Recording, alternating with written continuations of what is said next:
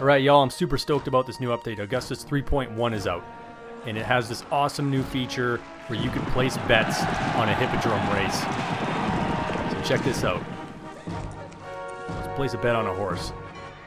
Okay, your earnings will even be a quadruple during the Colosseum games. Okay, first up, we have the blue team, favorites of Neptune. These are the most promising of Rome's young charioteers who wish to prove themselves. Or we have the red team, known as the team of the most successful charioteer in the history of Rome, a former oarsman and a savior of a Roman consul. Or the white team, founded by former gladiators. They have combat in their blood, and even as free men, they live for the challenge. Or the green team, descendants of the Celeres horsemen from the time of the kingdoms of Rome. They still claim to be the best of the best. Well, I think I'm going to have to go with the team that saved the Roman consul. Yeah, I got a lot of savings, so let's bet the farm here. Let's go 500.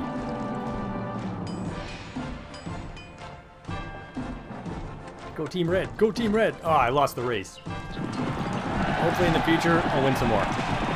Maybe my luck will change.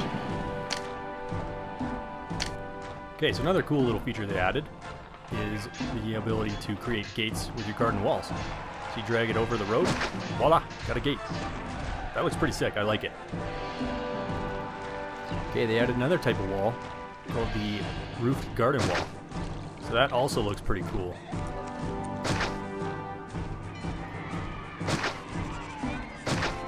And when you delete it, it won't even delete the road. It's pretty sweet for blocking off these industrial areas. I like it, looks good. Okay, they've also added these really cool looking palisade walls. It's a nice alternative to the stone walls. This is totally awesome. You can basically build old Roman forts. Really cool. Okay, so another cool little feature they implemented is the ability to open warehouses, and you can halt deliveries to workshops or granaries. So as long as you push that little button, now you'll be able to stockpile supplies for building stuff like monuments, coliseums, that kind of stuff. All in all, really good feature. I like that a lot. So I've been assured by a member of the Augustus team when I brought forward a bug report about the campaign problems I was having with the traders that this is going to be fixed. So what that means for this channel is I'll be continuing the Caesar 3 campaign series right away. So make sure you guys hit the follow button to catch those upcoming episodes. Okay guys, thanks for watching. I hope you enjoyed this video, and I hope you enjoy this new Augustus update.